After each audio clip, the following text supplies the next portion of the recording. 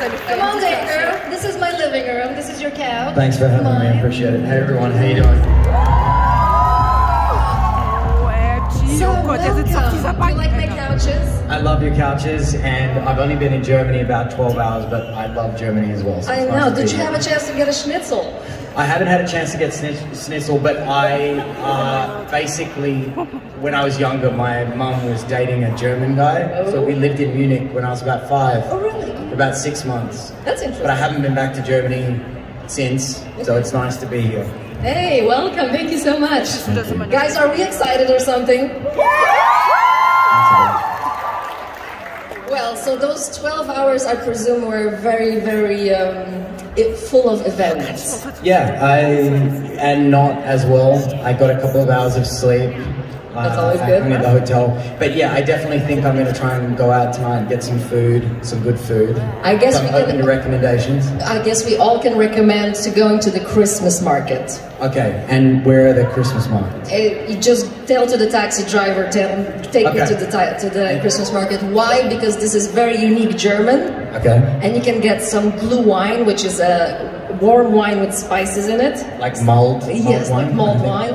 And then you can just have this special Christmas snacks. It's really good. Like, sounds lovely. And do they run all of December? Yeah. The whole month? Yeah. Amazing. I know, right? And you can get some Christmas gifts as well for your family. So that's good. We don't get cold weather in Australia, obviously, over Christmas because it's summer. Yeah. So on Christmas, it's always like, do you guys use Celsius or Fahrenheit here? We have Celsius, yeah. Yeah, so it's like 40 degrees Celsius on Christmas. So you go to the beach. So the snow melts really fast. I'm not used to like the ice skating and the snow and stuff at Christmas. It's nice. You will love Christmas market. It's like the fairy tale. Yeah.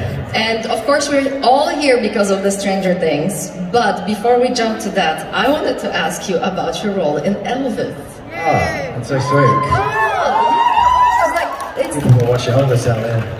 Like, what an experience it must have been to play a role and as well to be with the cast like this on the set. Like, can you tell us anything? Yeah, so Baz Luhrmann, he's one of my favorite directors and he's Australian. And I had never really worked in Australia before working on the film. So we shot the film in Australia, Australian director, there was a lot of Australian supporting cast. So it was so nice to actually just be home and be working. Austin, who plays Elvis, is a good friend of mine, and he's so talented. And so it's just nice to be around him and be around Baz. And you know, his movies are so full of life and color, and the sets and the costumes are amazing. And everyone that is working on the set is just the best in their field. You know, whether it be the cinematographer or whoever. And I just came home feeling so inspired every day. I can imagine, you know, you're surrounded with so much talented people, so I guess you kind of absorb what they have, and of course they absorb you at the same time. It must be really cool to be in this creative environment. Yeah, totally. And we were like shooting 10 minutes from the beach, so I could just go for a surf and come straight into set. It was nice. It was very relaxed. Important things in life, you know, priorities first. Important things. All right, I think that we have a lot of questions from our audience. Yeah, so I guess we're gonna jump to that. As much as I would love to talk to you, but unfortunately, they I'd love to talk to you as well, and I want to hear the Q&As as well. So. Let's do that. All right, shoot. Hi. Hi, how you doing? I'm great. Thank you. My question is, who do you think, like, which characters do you think Billy could have been friends with if he had been given the chance to survive season 3 and maybe be included in the group? And that includes characters from season 4, like Eddie or Argyle. I don't know. What do you think? I honestly think his sister. I know that's a bit deep, but I think if given the opportunity to continue on as a living character in future seasons, I think he obviously had an opportunity at the end of season 3, having a redemptive arc to make amends with relationships in his life that he had previously not been so good at managing. Thank you very much. Thank you. Next one, please. Hi, first I want to apologize about my heading, which I'm not the best speaker. No, that's totally, you don't have to apologize at all. My question is, in what kind of movie universe would you be, like, for example, Marvel or DC? I have to choose between those two? You can choose one. So it's a contentious topic. I don't want to say Marvel and then everyone's like, I love DC, or DC and then everyone loves Marvel. Here's what I'm going to say. As an audience member, I'm really excited to see where DC is going in the next couple of years.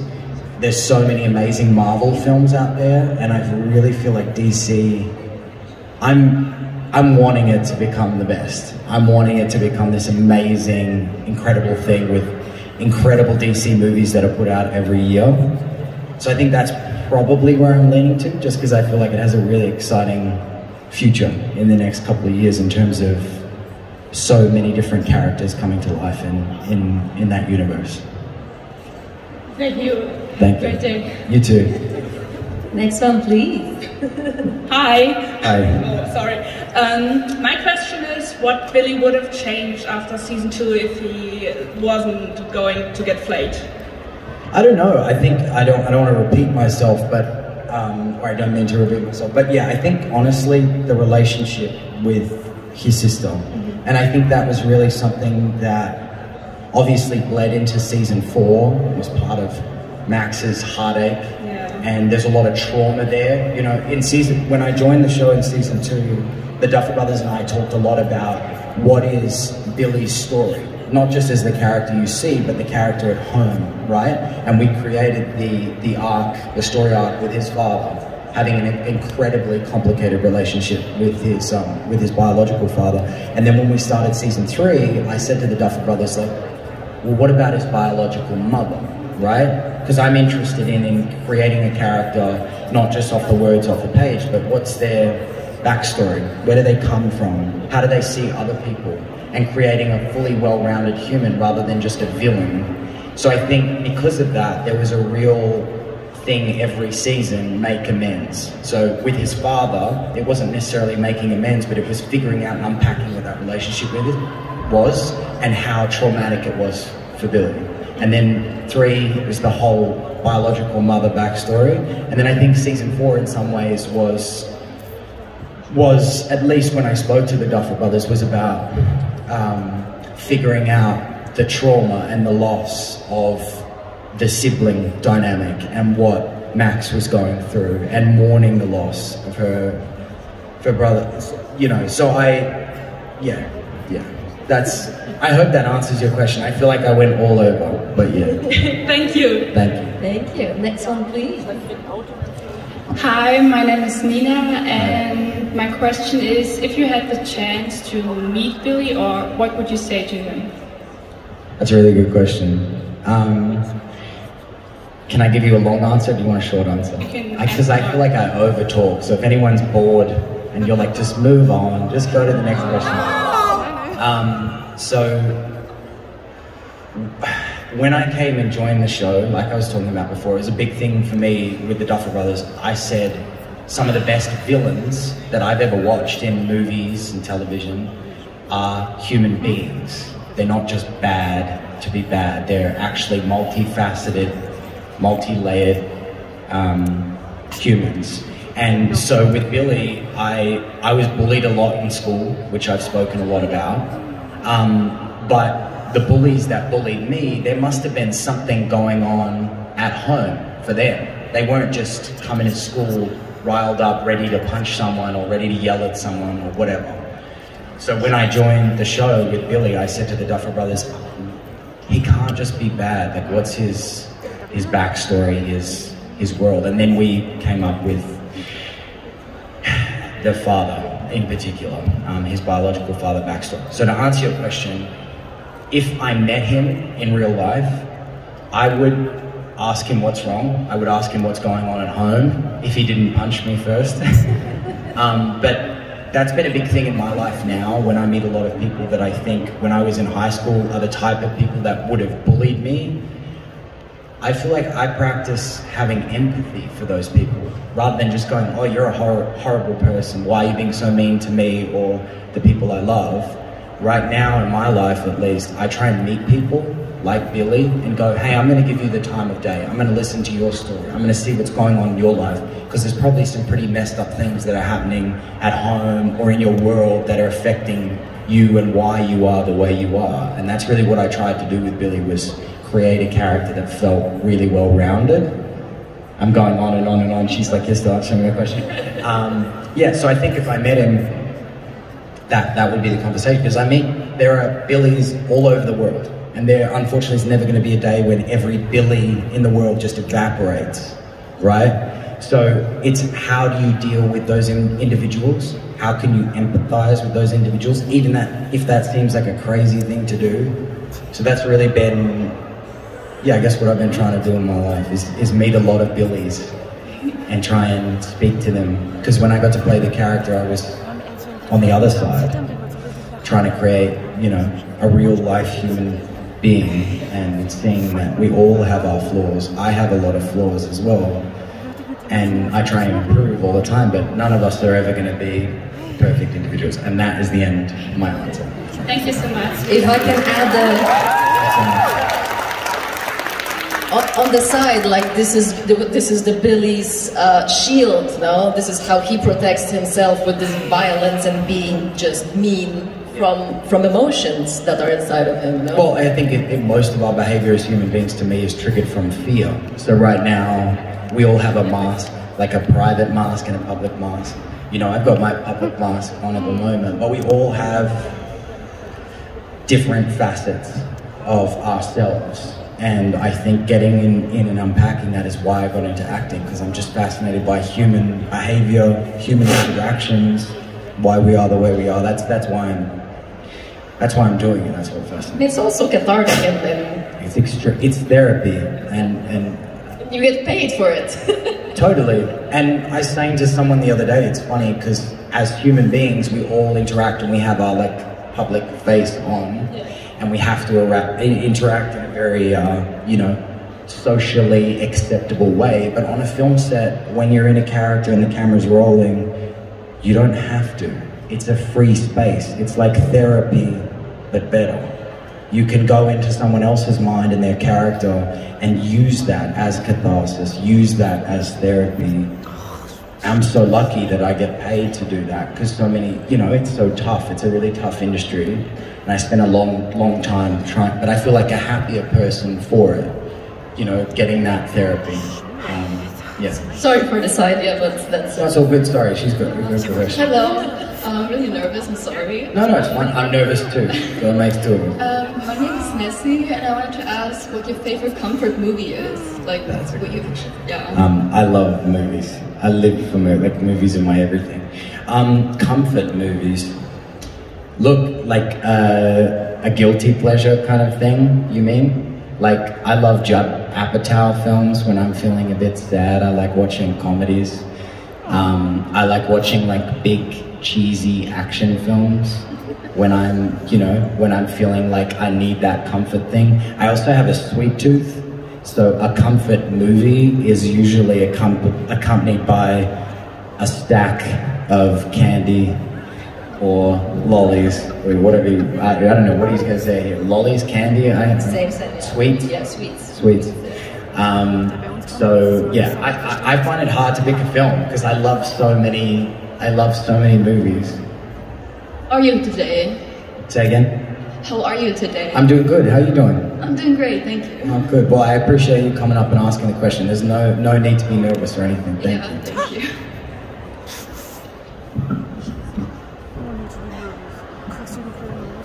First of all, I wanted to say that I love you so much, and I wanted to ask if you could say a few German words. Oh, okay. I don't want to mess this up. I think It's all good. Yeah, go for it. But just don't get angry at me if I don't get it right. Could you say Eichhörnchen? What is it? Is the laugh because it's so hard to pronounce, or because it's a rude word? What does it mean? It means squirrel. Squirrel. And say it one more time for me. Eichhörnchen.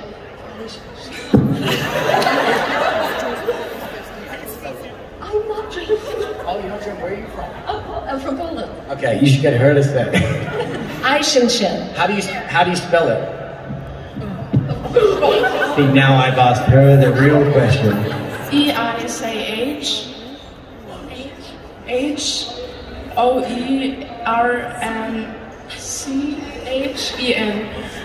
Eichenschen. Thanks. I didn't mean to put you on the spot. I just didn't want to butcher an entire language. Just one word. Thank you. German has a lot of vowels and consonants in one word. A lot of consonants together. Hi. I was wondering, what's your favorite memory about filming Stranger Things? The sauna sequence.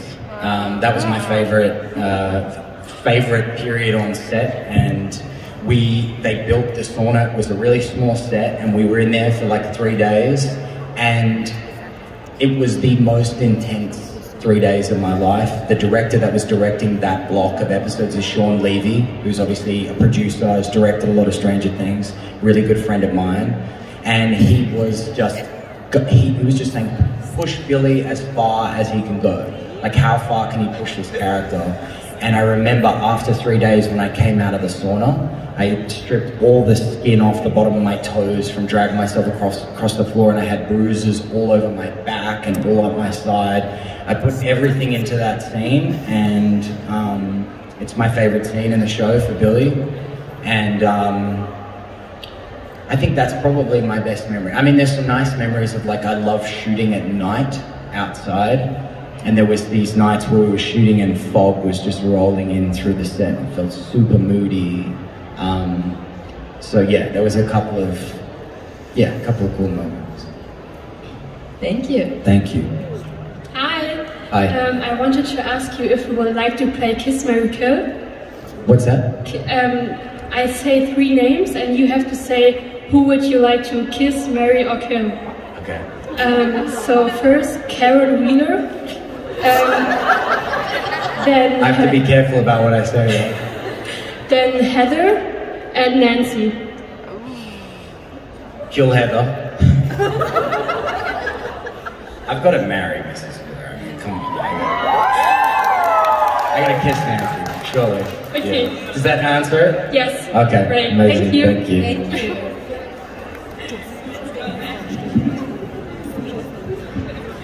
Hi. First up, thanks for being here. We really appreciate it. Thank you. And I was wondering if you could pick any actor or actress that's sadly already passed away to work with, or ask for advice, or just sit down and have a chat with. Who'd it be and why? Maybe Heath Ledger? Good one. Good one. Legend. Yes. Thank you. Thank you. She's going behind her. That was my question. How dare you ask that question? I had one question that I can. Sorry, go on. Yeah, that's my first time here to the Comic-Con, so... Awesome. Me too. Yeah. Really? Hi, my name is Sophie. I'm 19 years old, so I turned 19 yesterday. Happy birthday for yesterday. Belated birthday, Sophie. So this is my gift, so birthday gift. Hopefully I don't mess it up for you. Yeah. Thank you. I just want to say I'm glad that you're here, and you made my day. And yeah, I'm kind of nervous. Sorry. That's totally fine. Take your time. Thank you.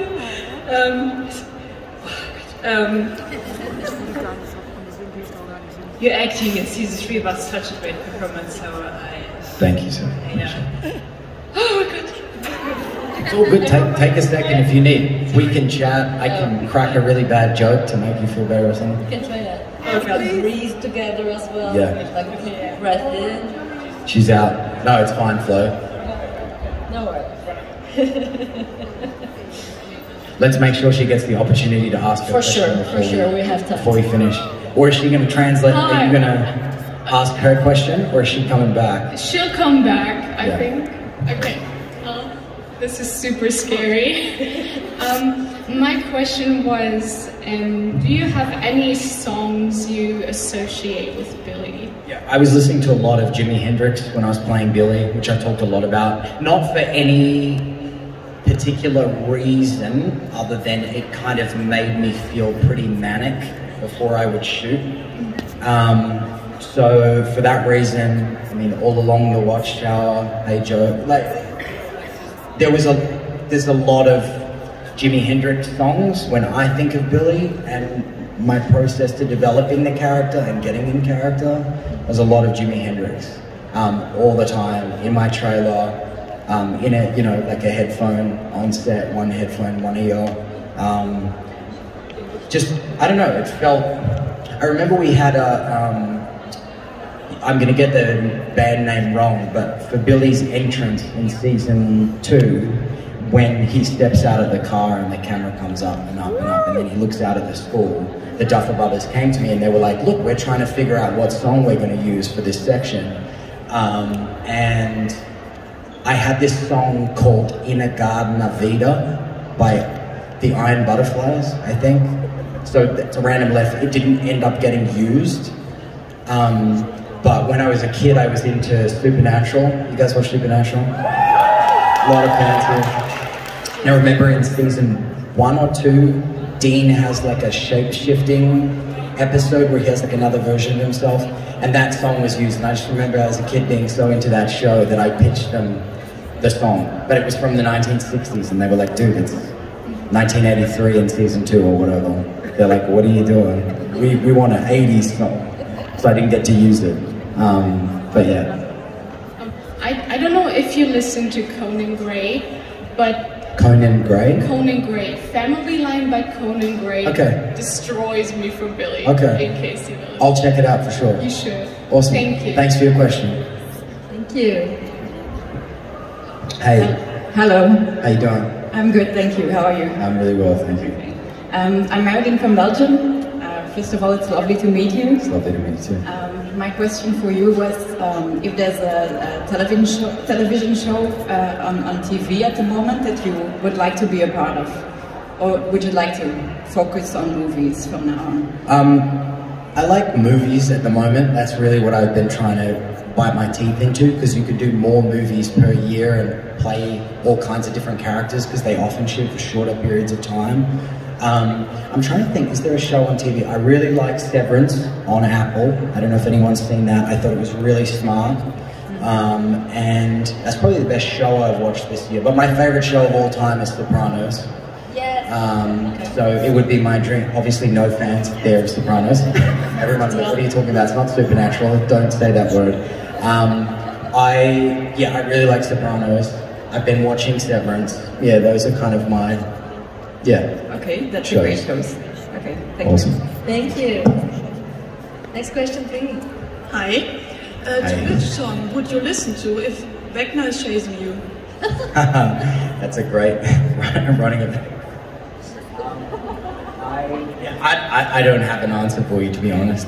I want to say something really witty and quick and fast, but I don't have it. And every time I think of Stranger Things, for me and my process, it's Jimi Hendrix. And I know it's so bizarre, and everyone's like, well, that's also it's not the 80s. So as well, I think, you know, but Jimi Hendrix for me, any Jimi Hendrix song, pick one, that's it for me.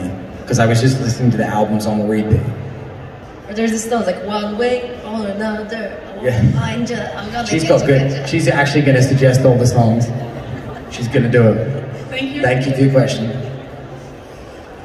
Hi, my name is Charlene, and I loved watching Power Rangers as a kid. Oh, that's so sweet. So seeing you in the film was like very huge and very cool for me. So I wanted to ask you, as a child, did you watch Power Rangers? And if yes, which one was your favorite?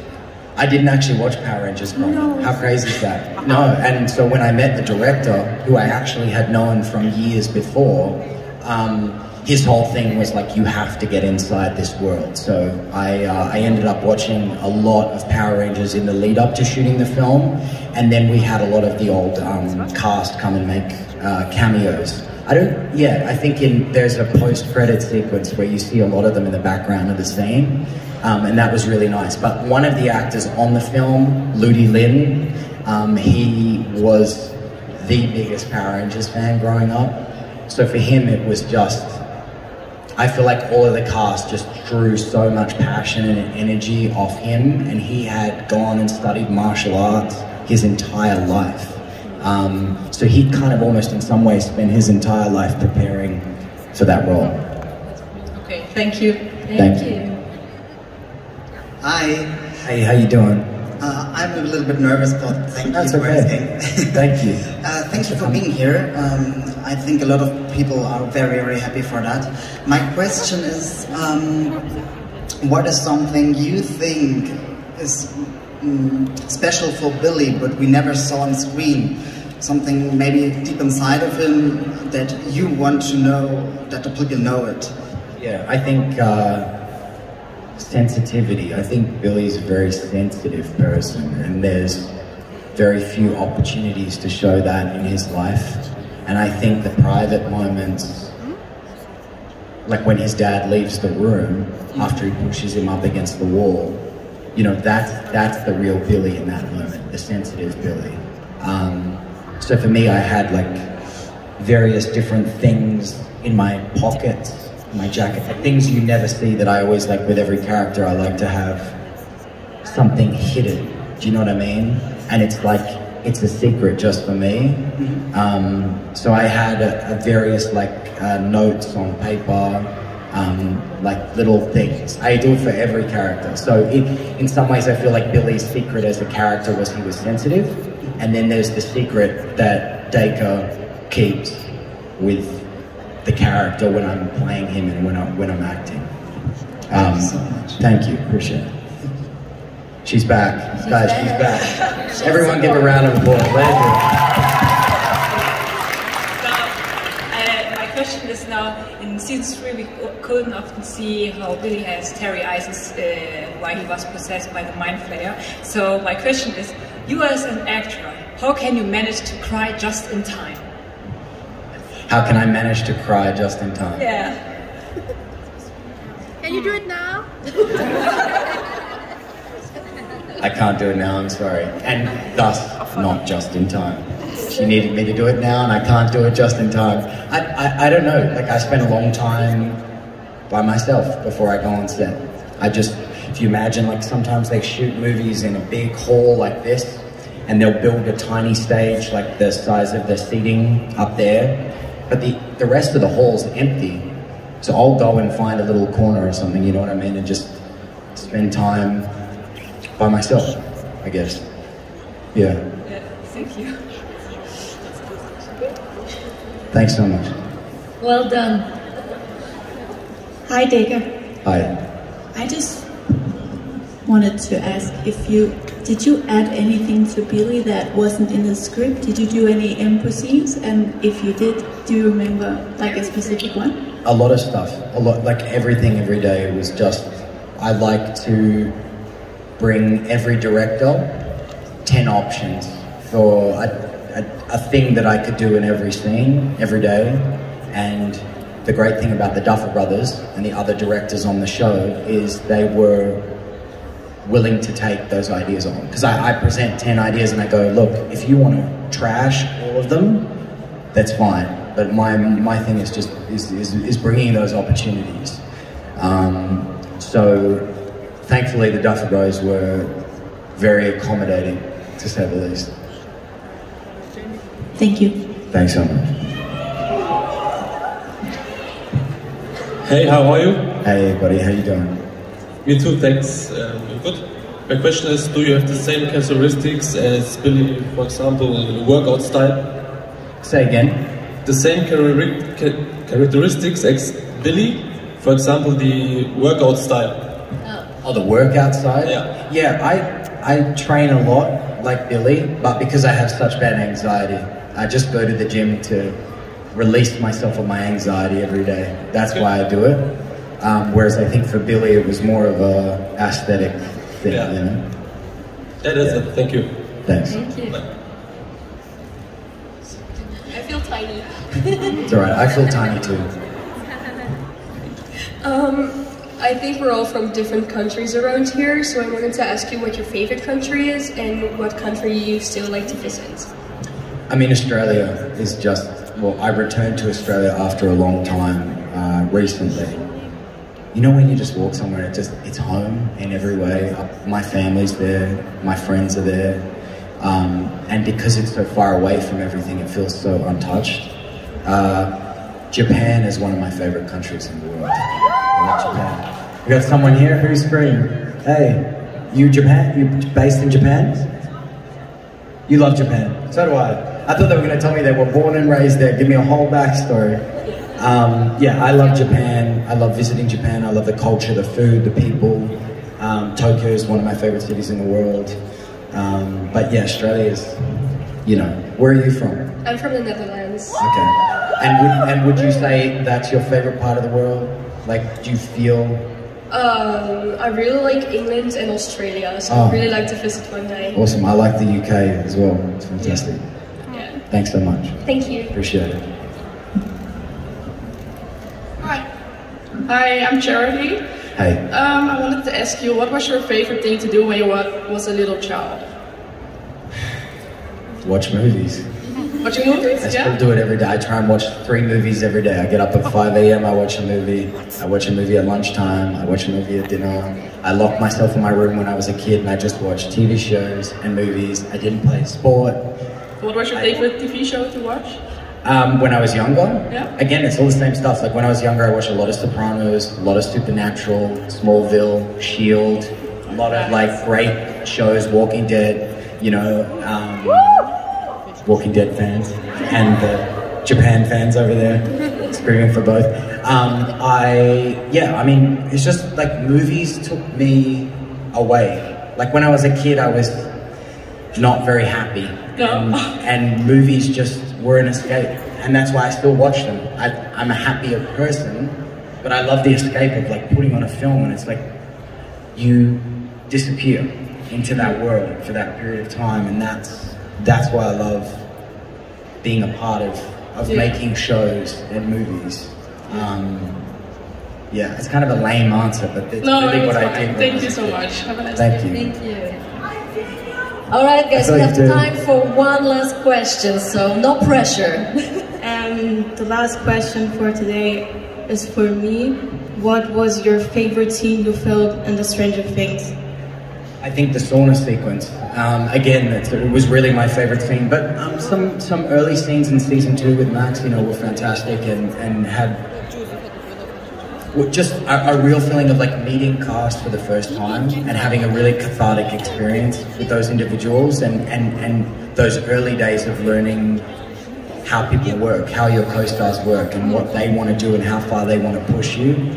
So that was really more than anything. Season 2 was exciting because I didn't know how anyone worked or how they chose to behave or act or were they method actors or were they not? You know, like you just figuring out how people work, and that's my favorite part. I love the early stages because it's all like fireworks.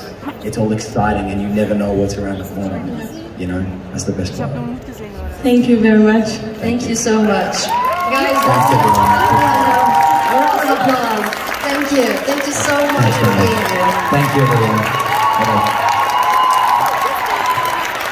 Thank you.